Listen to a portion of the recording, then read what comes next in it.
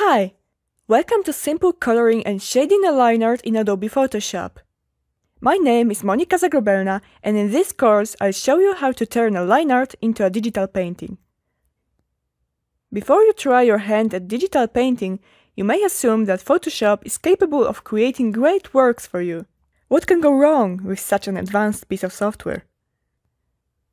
The problem is digital art is often understood as computer-generated art, when in fact only the tools are computer-generated. The art must be created manually by the artist, just like with its traditional counterpart. Whether you paint with pigments or pixels, the same rules apply. It's my goal in this course to show you these rules in practice. You'll have a chance to learn all the basics you need to color and shade a line art in Photoshop. We'll start with a clean line art of a dragon, and then we'll bring it to life step by step with color and light. Feel free to use your own line art. This way you can actually learn more, since you'll have to adjust the rules to different examples. First, I show you how to take control over the strokes of digital brush. This will be especially useful to you if you don't have a tablet.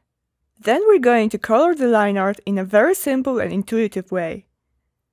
You'll be able to focus on the colors only, without wasting time and energy on planning the shading or controlling the strokes.